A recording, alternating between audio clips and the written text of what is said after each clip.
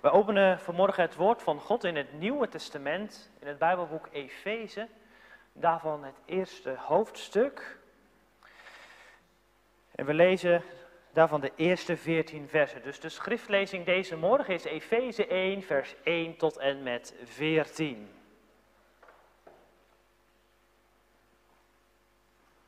Daar schrijft Paulus, en het komt als het woord van God vanmorgen tot ons. Paulus, een apostel van Jezus Christus, door de wil van God, aan de heiligen en gelovigen in Christus Jezus, die in Efeze zijn. Genade zij u en vrede van God, onze Vader, en van de Heer Jezus Christus. Gezegend zij de God en Vader van onze Heere Jezus Christus, die ons gezegend heeft met alle geestelijke zegen in de hemelse gewesten in Christus, omdat Hij ons voor de grondlegging van de wereld in Hem uitverkoren heeft, opdat wij heilig en smetteloos voor Hem zouden zijn in de liefde. Hij heeft ons voorbestemd om als Zijn kinderen aangenomen te worden, door Jezus Christus, in zichzelf, overeenkomstig het welbehagen van Zijn wil, tot lof van de heerlijkheid van Zijn genade, waarmee Hij ons begenadigd heeft in de geliefde. In Hem hebben wij de verlossing, door Zijn bloed, namelijk de vergeving van de overtredingen, overeenkomstig de rijkdom van Zijn genade, die Hij ons overvloedig geschonken heeft in alle wijsheid en bedachtzaamheid, toen Hij ons, overeenkomstig Zijn welbehagen, dat Hij in zichzelf voorgenomen had, het geheimenis van Zijn wil bekend maakte, om in de bedeling van de volheid van de tijden alles weer in Christus bijeen te brengen, zowel wat in de hemel als wat op de aarde is. In Hem zijn wij ook een erfdeel geworden, wij die daartoe voorbestemd waren, naar het voornemen van Hem die alle dingen werkt overeenkomstig de raad van Zijn wil, opdat wij tot lof van Zijn heerlijkheid zouden zijn, wij die al eerder onze hoop op Christus gevestigd hadden. In Hem bent ook u, nadat u het woord van de waarheid, namelijk het evangelie van uw zaligheid, gehoord hebt. In Hem bent u ook, toen u tot geloof kwam, verzegeld met de Heilige Geest van de belofte, die het onderpand is van onze erfenis, tot de verlossing die ons ten deel viel, tot lof van Zijn heerlijkheid. Tot zover de schriftlezing deze morgen.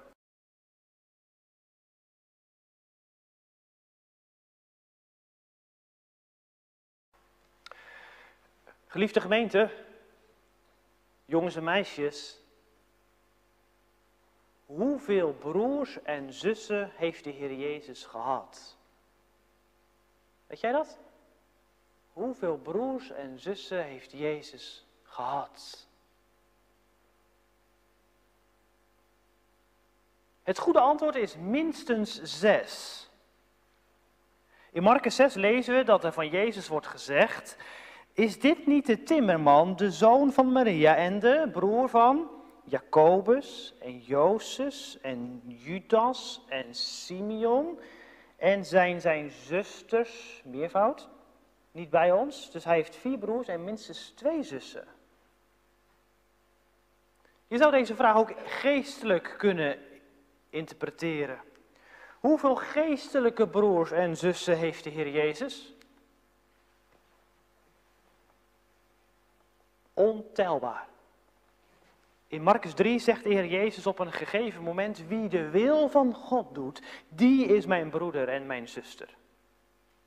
Nu, als jij door het geloof een broer of zus van de Heer Jezus bent geworden, dan ben je daarmee een kind van God. Want Jezus immers is de Zoon van God.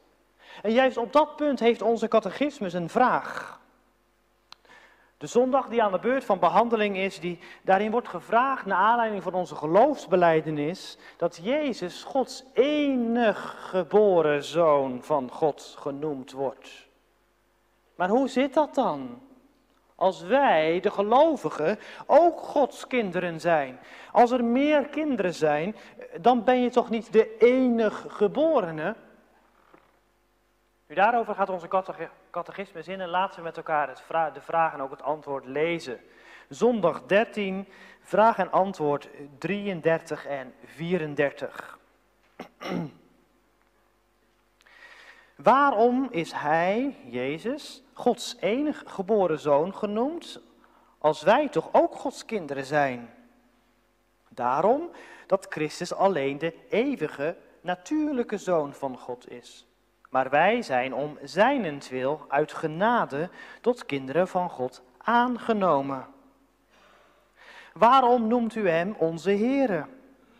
Omdat hij ons met lichaam en ziel van al onze zonden, niet met goud of met zilver, maar met zijn dierbare bloed gekocht en van de alle heerschappij van de duivel verlost heeft en ons zo zich tot een eigendom gemaakt. Tot zover onze catechismus. We leggen dit naast het gelezen schriftgedeelte Efeze 1. En gemeente, vers 3 tot en met vers 14 is in het Grieks van Efeze 1 is één hele lange zin. En vanmorgen willen we met elkaar stilstaan bij het eerste gedeelte van deze zin. Oftewel de versen 3 tot en met 7. Dus de tekst voor de verkondiging is Efeze 1, vers 3 tot en met 7. Het thema van de preek is: God is onze hemelse Vader. God is onze hemelse Vader. Ten eerste door Jezus, Gods enige geboren Zoon. En ten tweede door Jezus, onze Heere. Daarmee volgen de twee vragen van de catechismus. Dus God is onze hemelse Vader door Jezus, ons Gods enige geboren Zoon, en door Jezus, onze Heere. Gezegend zij de God en Vader van onze Heer Jezus Christus. Paulus kan er niet over uit. Hij is vol verwondering en dankbaarheid over de God die hij heeft leren kennen. En zo begint hij zijn Efezebrief in de hoogte. Na de standaardopening met de afzender en een zegenwens voor de geadresseerde begint hij God te loven en te prijzen. Gezegend, je kunt ook zeggen geprezen, zij de God en Vader van onze Heer Jezus Christus. Maar waarom dan? Wat is de reden dat de Heer het waard is om geloofd en geprezen te worden? Omdat hij, zo vervolgt Paulus zijn betoog, ons gezegend heeft met alle geestelijke zegeningen in de hemelse gewesten. God is geen karige God. Wel nee, hij overlaat de zijnen met zijn gunstbewijzen. En in die hele lange zin, die duurt vanaf vers 3 tot en met vers 14, gaat Paulus al die geestelijke zegeningen opnoemen en uitwerken. En dan heeft hij het over liefde en verlossing, over vergeving en genade, over het openbaar worden van Gods wil en over het delen in de erfenis. En Paulus spreekt over de hoop die er door Christus gekomen is en over de verzegeling met de Heilige Geest. En gemeente, de woorden tuimelen over elkaar heen. Zoveel als God de zijne in Christus geeft. En we gaan het vanmorgen niet allemaal uitwerken. We willen specifiek stilstaan bij die ene geweldige zegening die we lezen in vers 5. Hij heeft ons voorbestemd om ons als zijn kinderen aangenomen te worden. Dus Paulus prijst God omdat hij samen met de gelovigen van Efeze door God is aangenomen. Als Gods geliefde kinderen. En juist dat feit kan Paulus niet klein krijgen. Hoe is het mogelijk dat wij kinderen van de Allerhoogste God zijn geworden? Geprezen zij de God en Vader van onze Heer Jezus Christus. Maar Paulus, wat maakt het dat u daar zo lyrisch over wordt? Wat is de reden dat u het niet klein kunt krijgen, dat u een kind van God bent geworden? Nou, zo zou Paulus hebben kunnen geantwoord hebben, omdat ik weet wie ik zelf ben. In hoofdstuk 2 begint de apostel te spreken over zijn eertijds, dat hij zich vroeger liet leiden door de geest die nu werkzaam is in de kinderen van de ongehoorzaamheid. En dan zegt hij in vers 3, onder wie ook wij allen voorheen verkeerden, in de begeerte van ons vlees, door de wil van het vlees en de gedachten te doen. En wij waren van nature kinderen des toorns, evenals de anderen. Dat is de reden dat ik de Heer begin te prijzen. Eerst wat ik met mijn zondige hart in opstand tegen God. Ik probeerde Gods kinderen gevangen te nemen en ze te doden. En nu ben ik zelf een kind van God geworden. Aangenomen. Dan kan het toch niet anders. Totdat ik daar de Heer voor prijs. Prijs hem in de psalmen. Met de schoonste galmen. Roep zijn weldaden uit. Want zijn naam is heilig, groot en goed. Hij is een goede tierenvader en een milde zegenader. Gemeente, broeders en zusters. Begrijpen wij deze Paulus? Snappen we, laat ik het maar heel eenvoudig vragen voor morgen, snappen we zijn enthousiasme? Dat hij een kind van God is geworden. Ja, bent u al een kind van de Allerhoogste? Want dat is nodig om deze lofzang van Paulus mee te kunnen zingen. Ja, u hoort bij Gods gemeente en dus vanuit het verbond bent u een onderdeel van Gods uiterlijke huisgezin. Maar bent u al persoonlijk door God geadopteerd als zijn zoon, als zijn dochter? Want als dat nog niet het geval is, dan hoort u nog bij die andere categorie, waar Paulus ook eerst bij hoorde. U weet wel, hoofdstuk 2, die mensen die zich laten leiden door de geest van de tijd, die nog kinderen des toorns worden genoemd. Tja, zo hoor ik vanmorgen iemand zuchten. Dan vraagt u me wat. Ik, een kind van God, dat is niet niks. Dat is het ook niet. Een kind van de schepper van het heelal. Als je daarover nadenkt, dan begint het inderdaad te duizelen. Maar het is wel mogelijk. Ook voor u. U die daarmee worstelt. En u die moet zeggen vanmorgen zeker te weten dat u geen kind van deze God bent. Nee, wij worden geen kind door nu heel goed ons best te gaan doen. Juist niet. We zijn immers van nature kinderen des toorns. Wij kunnen die toorn van God niet opheffen door vroom te gaan doen en zwaar godsdienstig te worden. Door onze dagelijkse zonde maken wij die toorn van God alleen maar groter. Paulus zegt in Efeze 2 zelfs dat wij geestelijk dood zijn door de overtredingen en zonden. Maar de enige reden waarom zondaren zoals Paulus en de Efeziërs, zoals u, jij en ik, tot Gods geliefde kinderen kunnen worden aangenomen, ligt in God. En daar wijst de apostel op in vers 4. Omdat hij ons voor de grondlegging der wereld in hem uitverkoren heeft. En in vers 5 heeft hij het over Gods voorbestemming en over de weldaden van zijn wil. Met andere woorden, kinderen des toorns kunnen Gods geliefde kinderen worden door de uitverkiezing. Het is alleen vanwege Gods welbehagen dat we geestelijk levend worden en we al die geestelijke zegeningen ontvangen.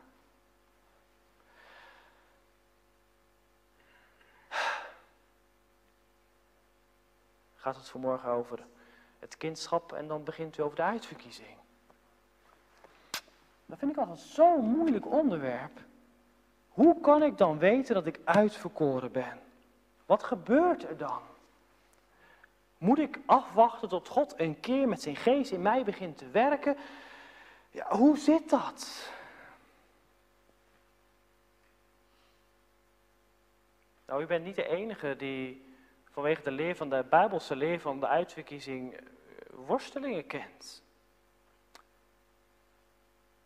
De zaligheid ligt niet in onze handen, maar in die van God. Nu vanuit Efeze 1 krijgen we wel een begin van het antwoord op die vragen rondom de uitverkiezing. Het laat ons zien dat de verkiezing nooit losgezien moet worden van Jezus Christus. Want als je dat doet, dan wordt het inderdaad iets als met eerbied gesproken een lot uit de loterij. Als je geluk hebt, hoor je erbij en anders heb je gewoon pech. Maar zo is het niet. Nee, het is,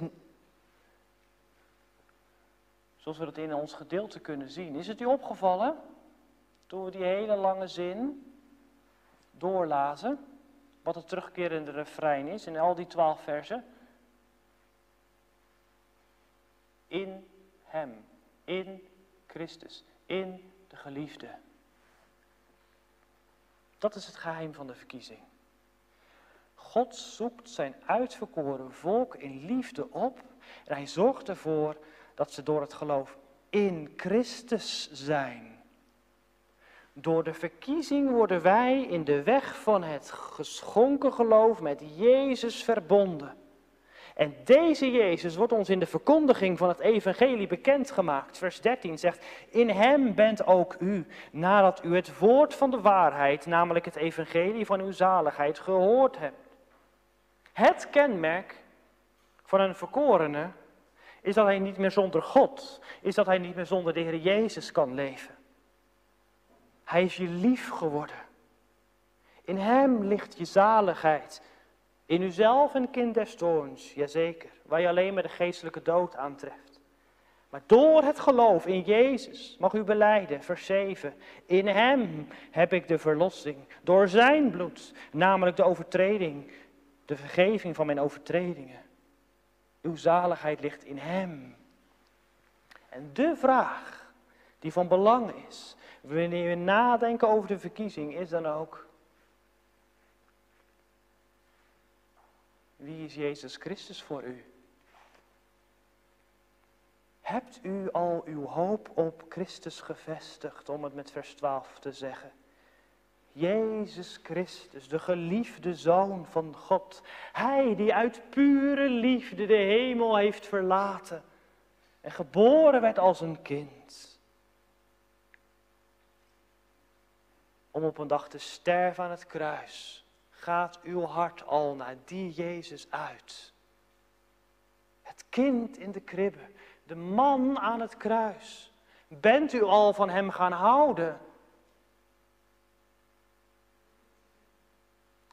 Nou, dat is het werk van Gods geest.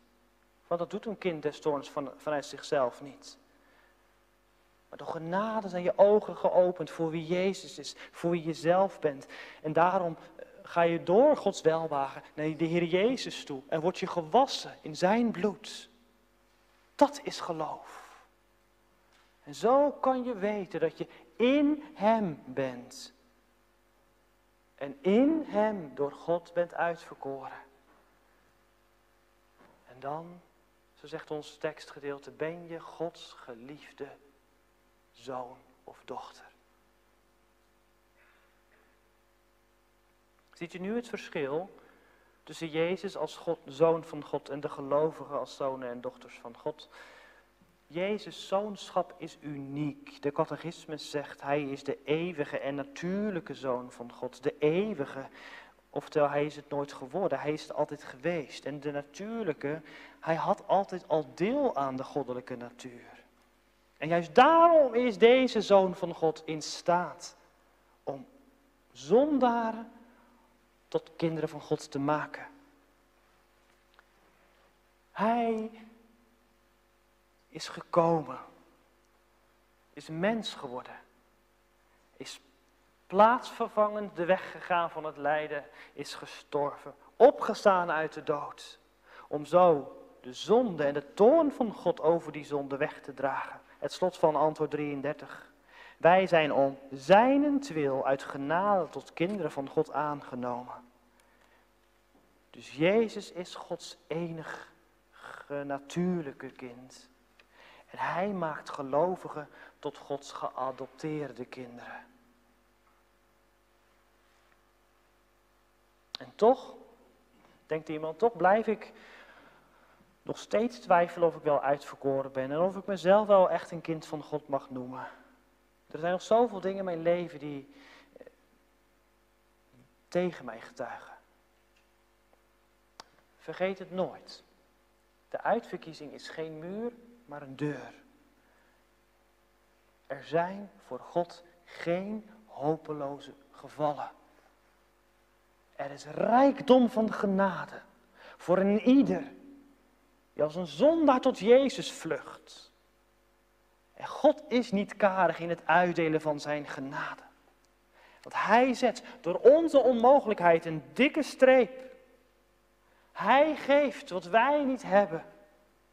Verwacht het van hem. Zoek hem. En door zijn geest zal hij u leren om uw hoop op Christus te vestigen.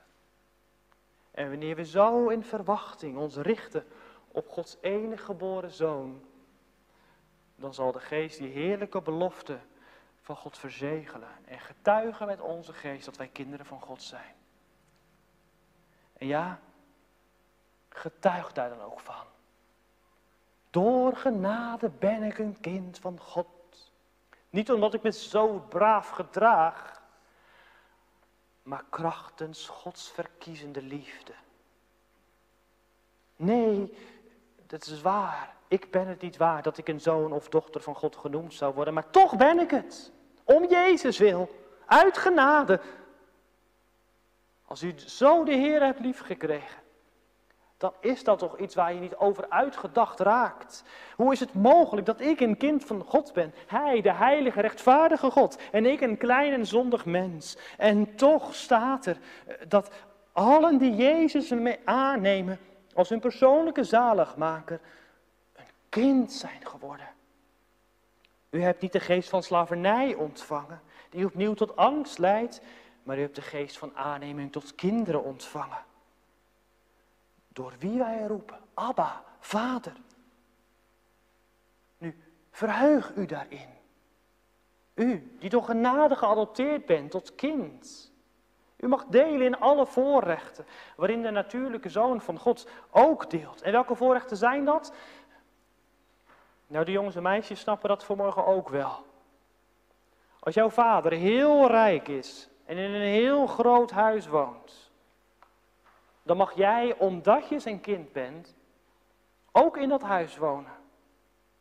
Je mag aan dezelfde tafel zitten en genieten van hetzelfde lekkere eten en drinken. Je hebt een mooie slaapkamer, je hebt prachtig speelgoed. Nu, zo geeft God, de almachtige, eeuwige God, aan al zijn kinderen hetzelfde als aan zijn natuurlijke Zoon, de Heer Jezus. En wat geeft hij? Wijsheid, gerechtigheid, heiligheid, verlossing. Je kunt als het ware bij hem in en uitlopen. U kunt altijd bij de Heer terecht. U mag aan zijn tafel zitten, genieten van zijn liefde en vrede.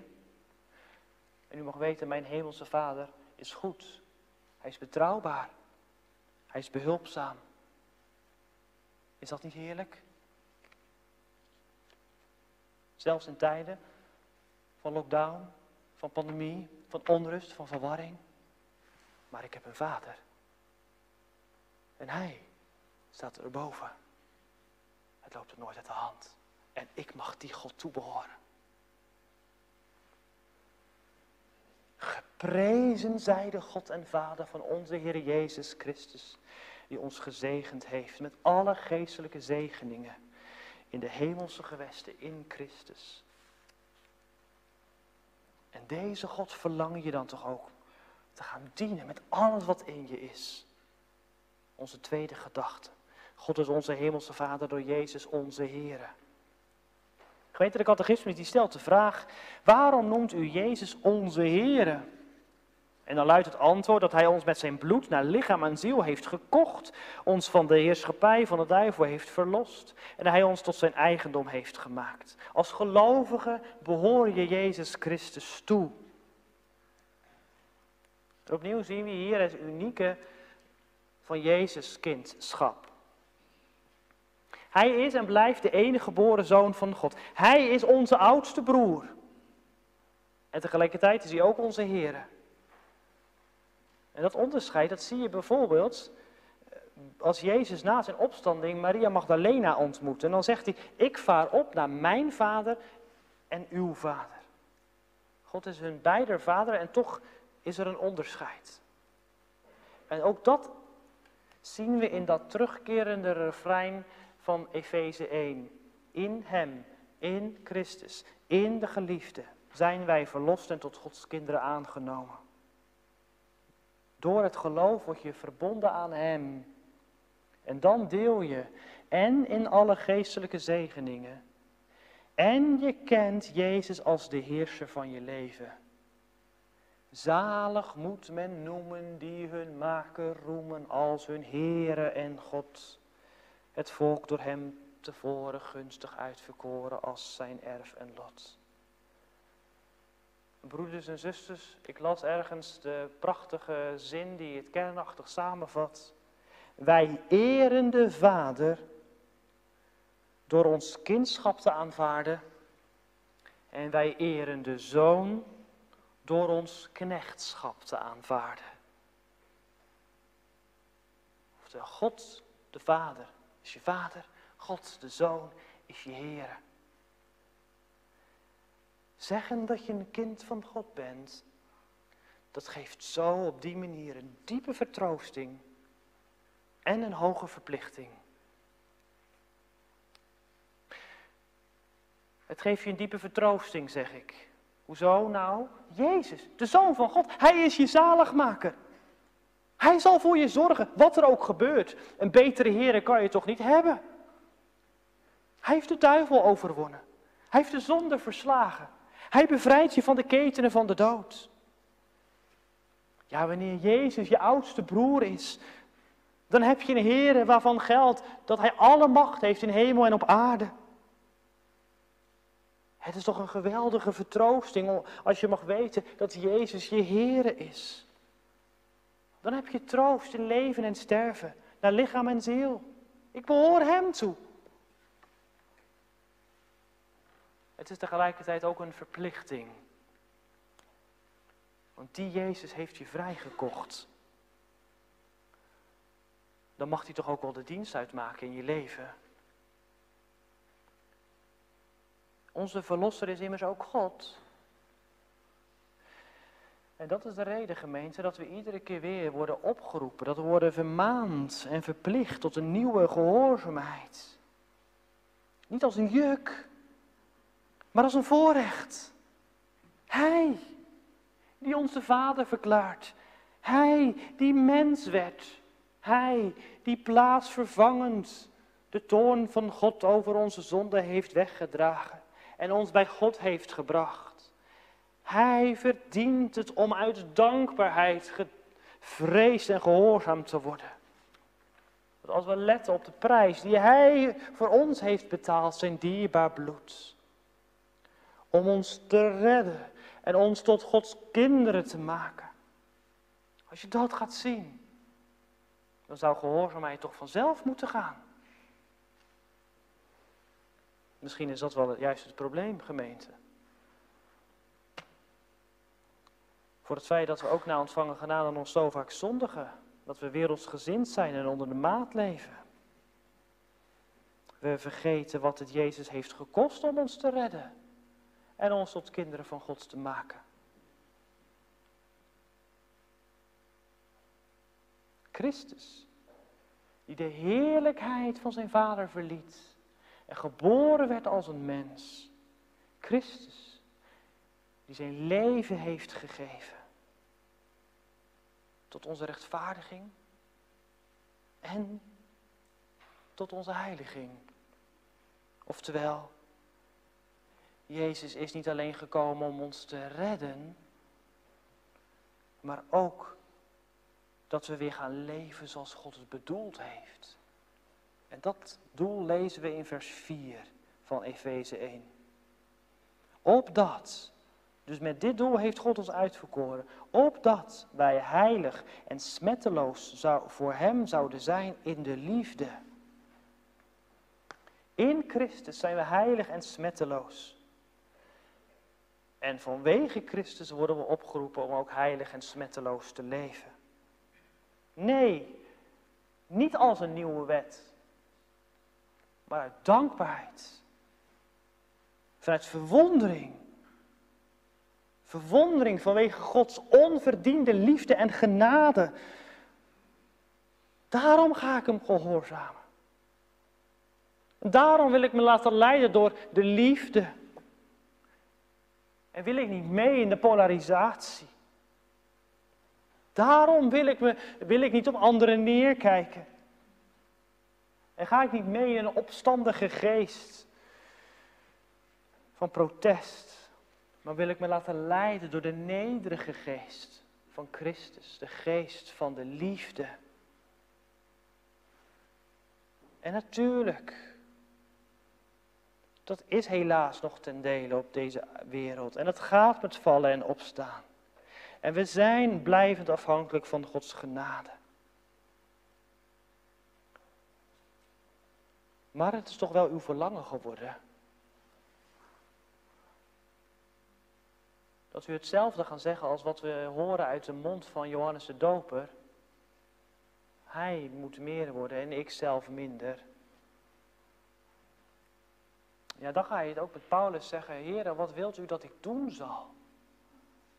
Geef mij door het geloof in Christus krachten om die te doen uit dankbaarheid. En zo word je vanuit hem heilig. En gemeente, die houding zien we ook bij de natuurlijke broers van Jezus. Ik noemde hun namen al even in de inleiding.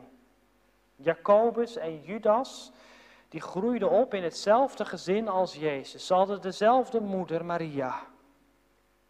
En na de opstanding van hun oudste broer komen ze tot het geloof en worden ze een belangrijke leider in de vroeg-christelijke kerk. En we hebben alle van deze twee apostelen, deze twee letterlijke broers van Jezus, hebben we 2 brieven in de Bijbel. En hoe beginnen ze die brieven?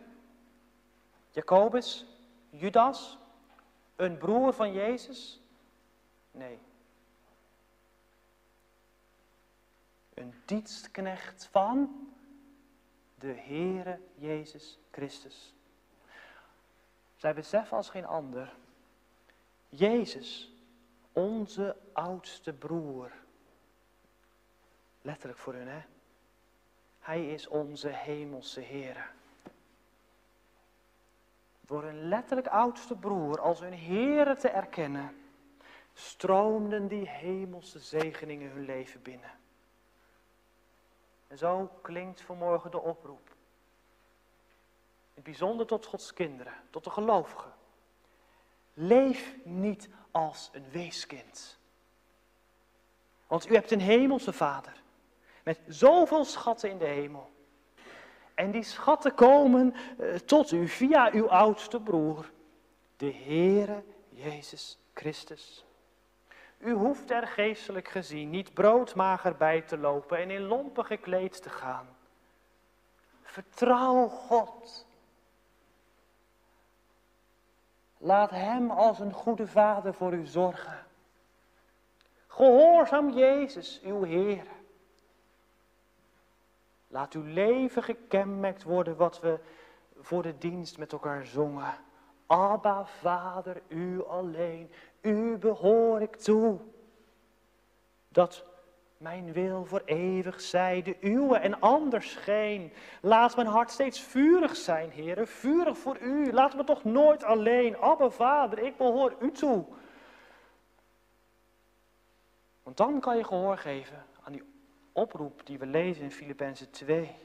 Wees als kinderen van God, onberispelijk en oprecht, smetteloos, te midden van een verkeerd en ontaard geslacht, waaronder u schijnt als lichten in de wereld. En broeders en zusters, en dat is het laatste wat ik vanmorgen nog wil zeggen, om zo als een heilig kind toegewijd aan uw Vader en aan uw Zoon, aan de Heer Jezus te kunnen leven, daar hebben we ook elkaar bij nodig. We zijn niet voor niets elkaars broers en zussen. Ja, we zijn verschillende mensen. Met verschillende leeftijden, verschillende karakters, verschillende interesses, verschillende achtergronden. Maar we hebben dezelfde Vader, dezelfde oudste broer, dezelfde inwonende geest, dezelfde Heer. En dat verbindt tot in de basis van ons bestaan. Gods kinderen hebben God drie-enig als hun identiteit. Daarom hebben we het over onze Heere. Niet mijn Heere, maar onze Heere. En zo mogen we elkaar, door deel te nemen aan kerkelijke activiteiten, elkaar wijzen op Jezus, onze oudste broer en Heere. Ons wijzen op de hemelse Vader. En elkaar zo bemoedigen, kracht geven, bijsturen, vertroosten, vermanen. En houd dan maar goed voor ogen. Vrienden kies je, broers en zussen krijg je. Gemeente, God is onze hemelse Vader. Door Jezus, Gods enige geboren Zoon. Door Jezus, onze Heere. Laat dat ons aller leven mogen stempelen. Want dan wordt uit onze levenswandel zichtbaar dat wij kinderen van de Allerhoogste God zijn. Dat is tot eer van God. En dan zal er van u, van jou, van mij gezegd kunnen worden. Moet je die eens kijken. Je kunt wel zien wie zijn oudste broer is. Hij lijkt er sprekend op. Hij is er echt een van God. Amen.